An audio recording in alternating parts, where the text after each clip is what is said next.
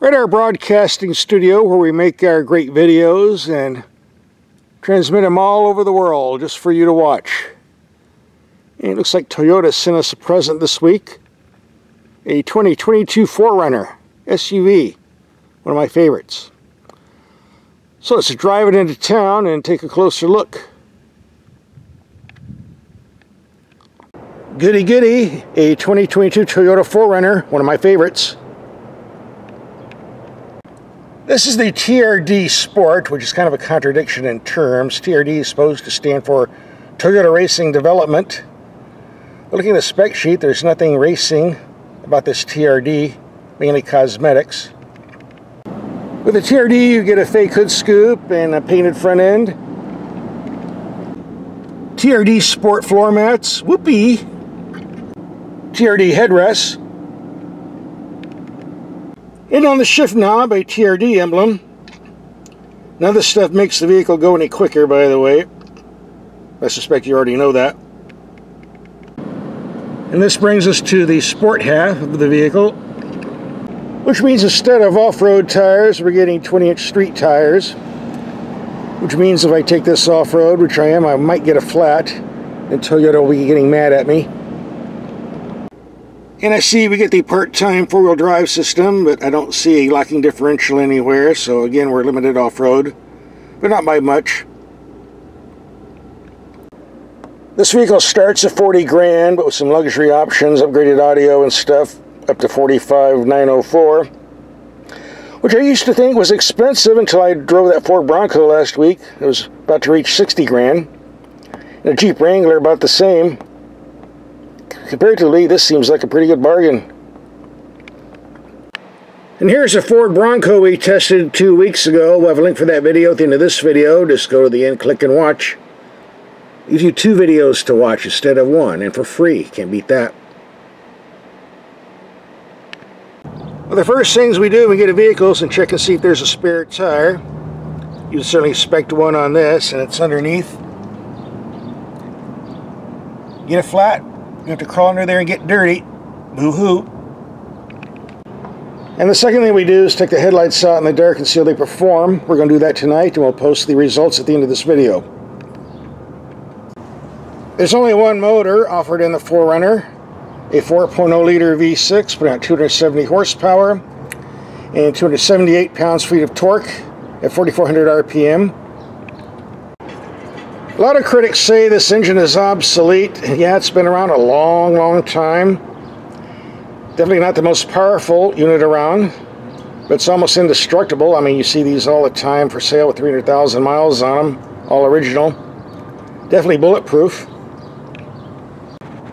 Very thirsty engine, but it's reliable, so I'm not complaining. And in the modern age, where transmissions have 7, 8, 9, and 10 gears, this is an antique as well. 5-speed automatic. Gee, that's like 20 years ago or something like that. But again, super reliable, indestructible. I don't think I've ever seen one of these fail, not if they're maintained properly. Off-road, 5 gears is just fine. Look, the bottom line compared to the Jeep Wrangler and Ford Bronco, this is an antique relic, but they still sell about 145,000 last year compared to the Wrangler around 205,000. Pretty good numbers for an old vehicle. And the Bronco came in third, around 114,000.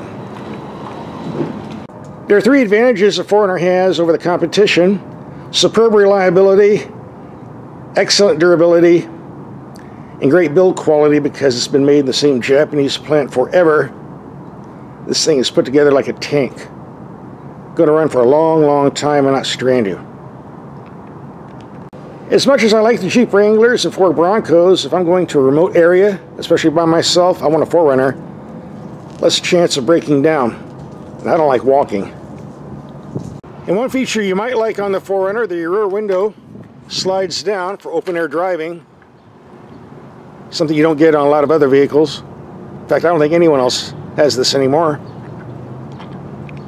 There's nothing fancy about the cabin, but I don't care. It's definitely simple. And the controls are simple. Look at this climate control. Just 3 basic knobs. Fan speed, temperature, in vent control. Even a monkey could do this.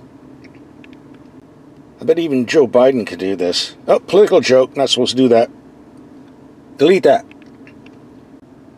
The glove box interior is huge. You can fit a lot of stuff in there, especially more if you take out that super thick phone book sized owner's manual that takes up half the space. Stick it somewhere else. A well-designed simple gauge cluster with all the information you need. I've driven lots and lots of 4Runners. The only real gripe I have with them are the ones that come with this ugly fake hood scoop. I mean, come on. All it does is make wind noise on the freeway. It's an embarrassment. Toyota, get rid of this, please.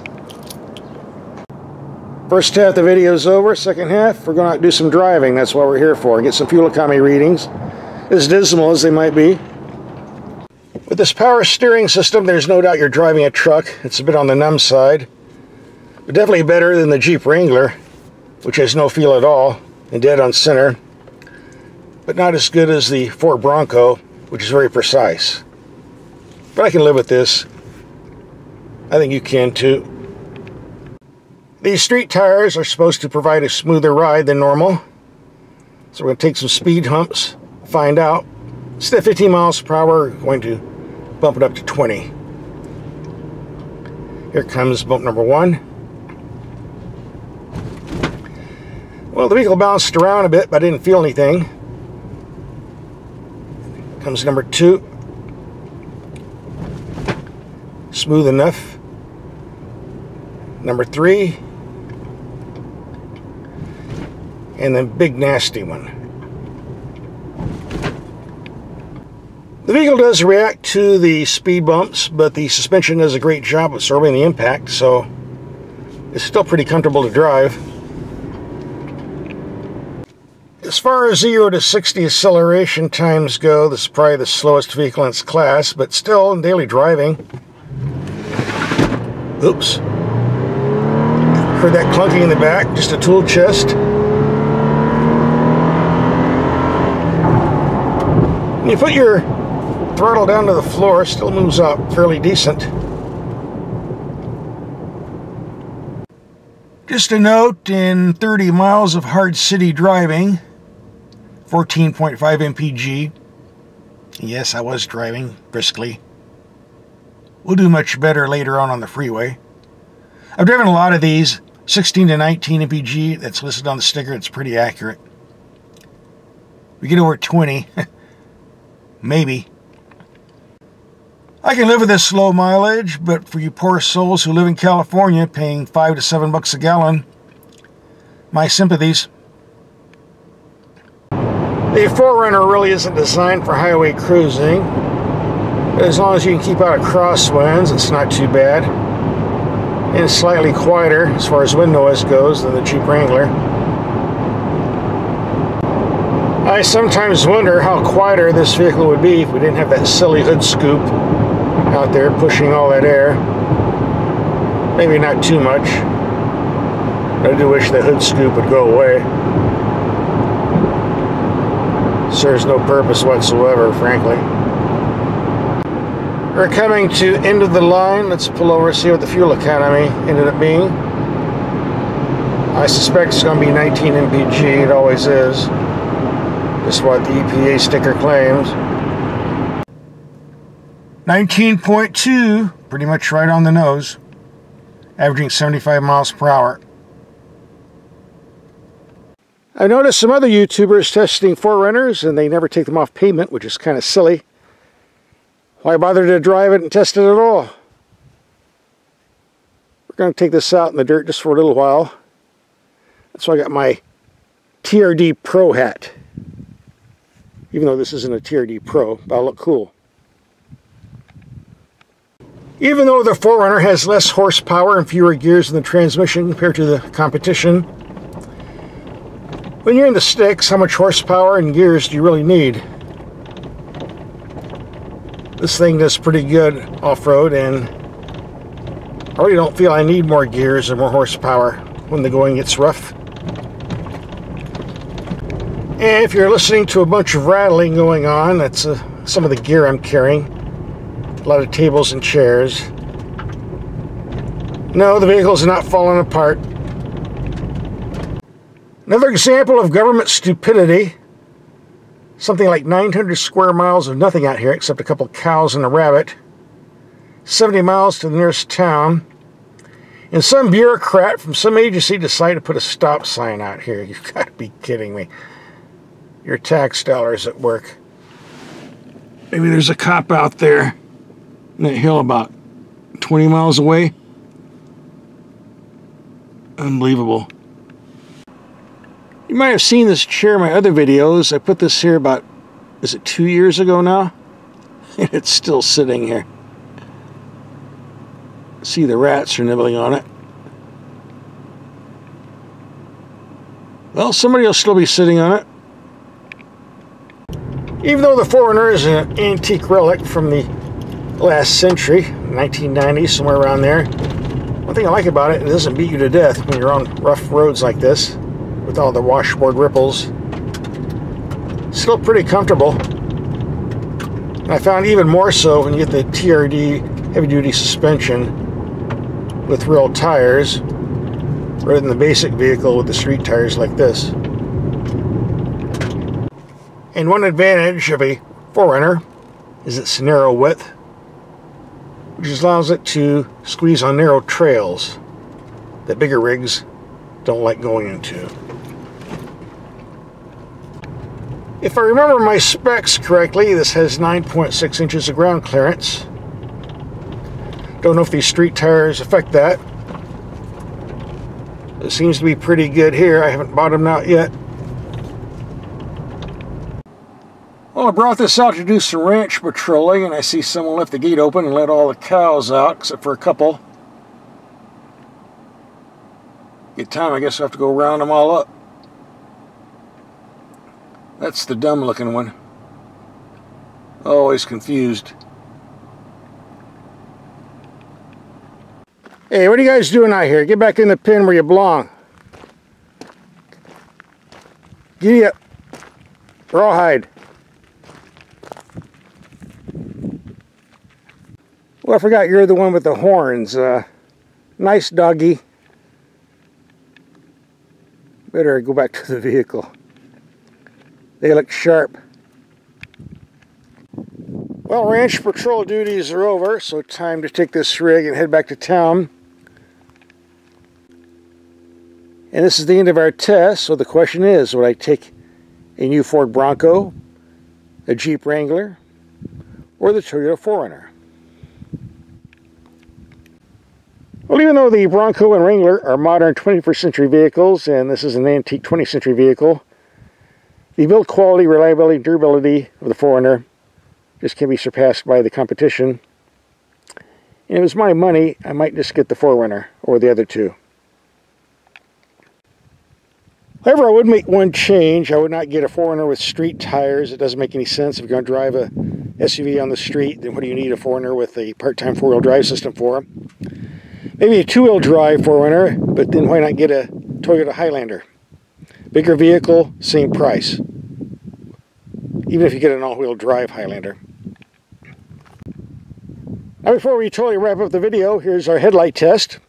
Let's see how these LEDs do in the dark. Alright, it's dark enough. And here we have the low beams. That would be the bulb on our right. Now the high beam setting. And the taillights, not very bright.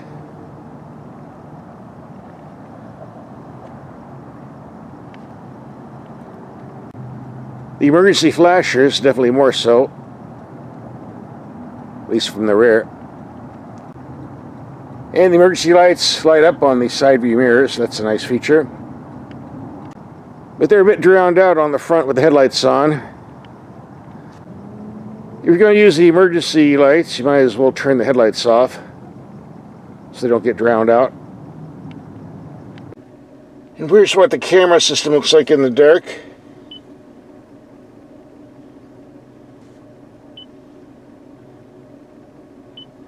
Looks better in person than it does on my camera. Although the resolution isn't the highest I've ever seen, but adequate enough. I just got this out of the car wash, so This is about as clear as it's going to get. And as far as the rest of the cabin goes, there's not much in here. Very simple, so not too much lights up.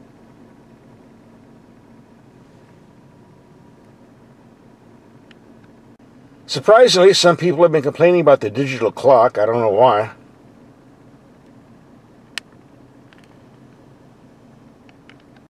Now for the headlights.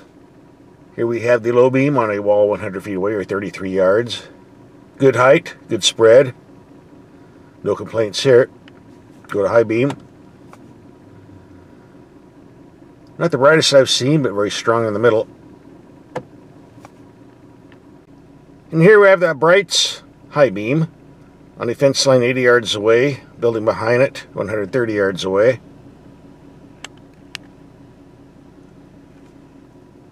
Adequate enough. Go to low beam. Reaches out.